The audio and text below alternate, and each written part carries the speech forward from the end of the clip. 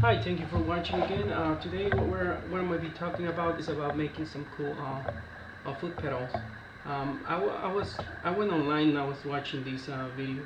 Actually, this place where they sell foot pedals made out of rat traps, and I thought it was pretty cool. So I started thinking about how am I going to make one of those. So that was pretty challenging. So I decided to make one just by going by knowing a little bit of a little bit of principles of how electrical wiring works, you know, and what you're supposed to do. So basically, so if you have a little bit of knowledge of that, you'll be able to build something like this. And also what I did on it too, I said, oh, I need to make it cooler. So what I did, I just painted a rat right here and a piece of cheese, so it makes it look actually pretty cool. And on the back, usually what I do, I cover this part with something rubbery base right here, so it doesn't slip, when I'm using it. So but I just left it like that, so because I knew I needed to make a video like that, so I can show you how the wiring goes in case you want to build something like that. But if you have more questions, you can contact me, and I'll try to answer those for you. And also get your brass corners, you can get them from eBay, and those are pretty cool. And I can probably later on I'll show you how this thing runs. Like, actually runs out pretty cool. It has some nice contact. You can press on it. Actually, when you buy these things, this thing is all the way back here, of course. Right now it has a lot of tension, so you gotta make sure. And it has some other connections right here, and it has like a little U clip right here. And actually I used the same U clip that it was holding something over here on the trap, and then I just pass it, and I use it to hold this part right here.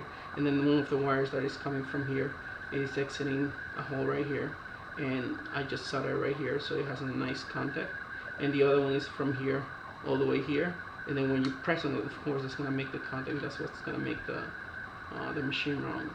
So that's basically what I wanted to show you on this one. I have another one that I made. This one you can actually make it so pretty cheap. You spend like around 20 bucks or something, between supplies and everything, the wire, and everything, you can actually make them spend even less money. Depends on where you go. The rat trap is about 3 bucks or so, plus the wire, that's nothing. These are like $3 or $4 a piece, sometimes $5 the corners. And then just use your imagination and your creativity, and go for it. And I hope you guys like this cool foot pedal. It's pretty big, but I kind of like it like that, I guess. So, and I'm going to show you another one that I have over here. Actually, the one that I have connected to my power supply. This one, it's right here. This one is made out of a telegraph key again. So I decided to carve the base and make this Russian kind of I guess it's a logo or whatever you want to call it. And I put a nice Russian coin right here. So this actually, so like I said, just use your imagination, and you can make a lot of cool things. Here this one's carved. This is my signature logo over here of creation. Also, I just do the same thing with all my machines. After I finish them, I kind of put my logo right there, the year that I built it. And I'm gonna do the same thing with the rat trap. And I hope you guys enjoyed this video, and use your imagination, and you'll see how many cool things you can create. All right, thank you.